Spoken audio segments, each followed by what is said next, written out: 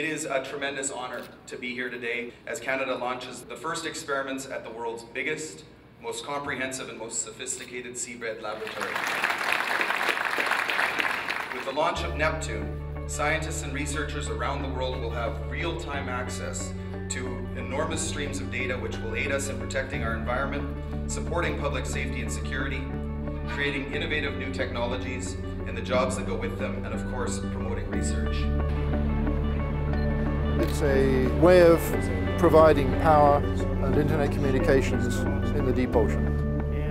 And this is one of the units that provide that power and communications.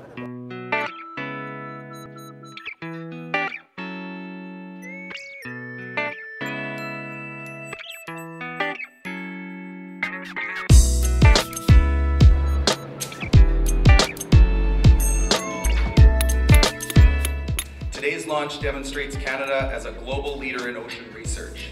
No other nation has an ocean research project as advanced as Neptune.